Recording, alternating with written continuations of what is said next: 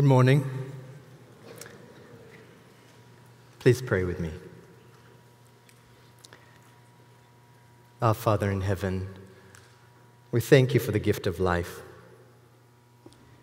We remember the Maytox family and pray for comfort. We pray for the Bryant family and for the families that died in that crash. We pray for strength and for comfort. And as we share your word this morning, may your Spirit bring it to life among us. In Jesus' name, amen. A friend recently shared a conversation that they're having in their small group. She said, "We've known God as friend for so long.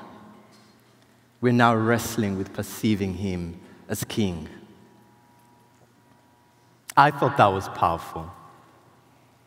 They have a desire that many of us share, which is to get a deeper understanding of God, of who he is and what that means for us as individuals and as a community.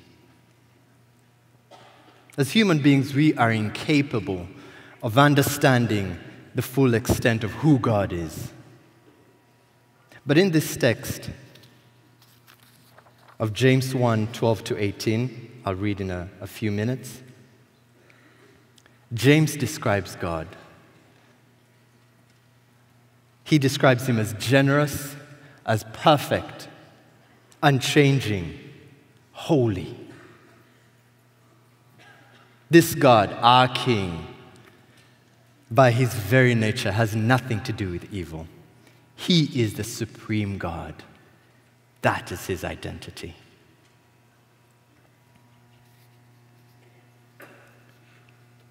James 1:12-18 says, "Blessed is anyone who endures temptation. Such a one has stood the test and will receive the crown of life that the Lord has promised to those who love him. No one, when tempted, should say, 'I am being tempted by God.' For God cannot be tempted by evil, and he himself tempts no one. But one is tempted by one's own desire, being lured and enticed by it. Then when that desire has grown, has conceived, it gives birth to sin. And sin, when fully grown, gives birth to death. Do not be deceived, my beloved. Every generous act of giving with every perfect gift is from above, coming down from the Father of lights, with whom there is no variation or shadow due to change. In fulfillment of his own purpose, he gave us birth. He gave us birth by the word of truth, so that we would become a kind of first fruits of his creatures." Generous, perfect, unchanging, holy. That is his identity. Over the last few years, we've seen a renewed interest in royalty. We've seen an increased demand for news about the British royal family, but also in movies like The Lion King, Wakanda, and a few others. A scene that usually cuts across these movies is one where the older person, usually the king, calls the younger person, usually a prince, who is struggling with a difficult issue. The prince is usually afraid to face this issue. He's running away from it, or has excuses for his behavior.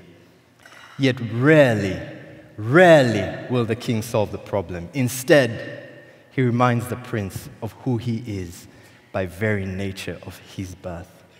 The power, the strength, the dignity. The king reminds the prince of his identity.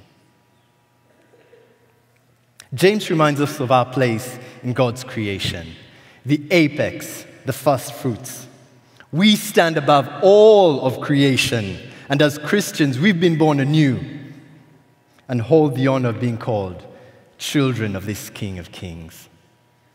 Our identity is of value because of who we belong to.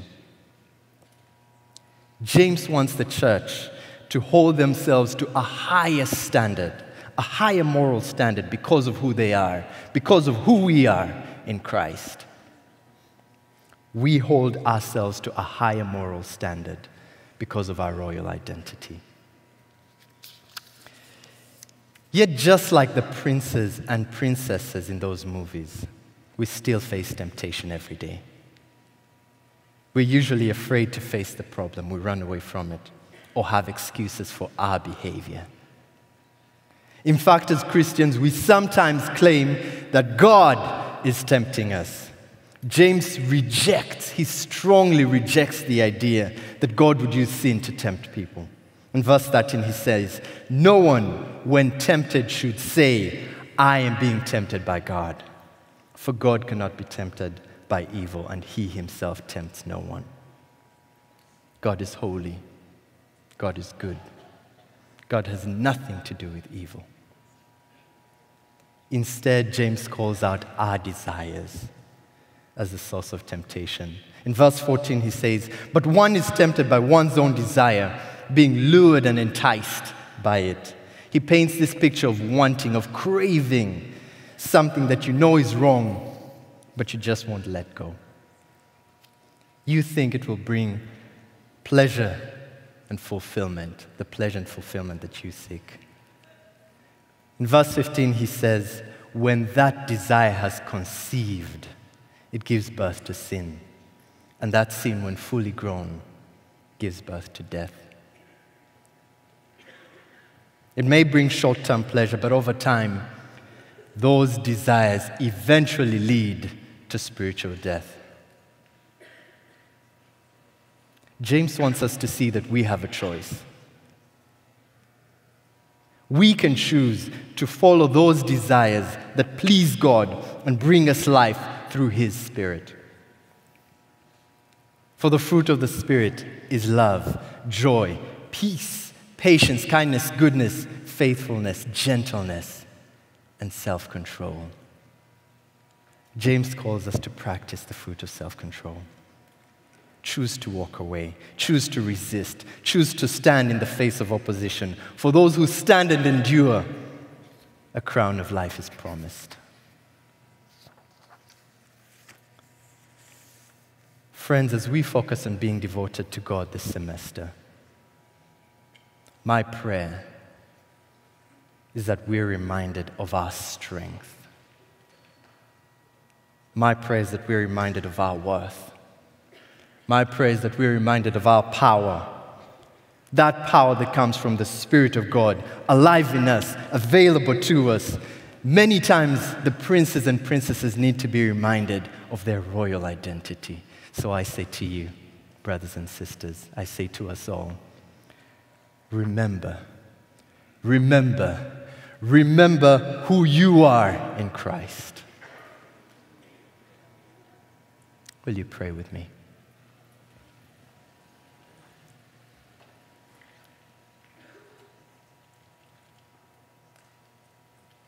Our God, our Father in heaven, we thank you for the privilege of being called your children. We thank you for the identity that holds power.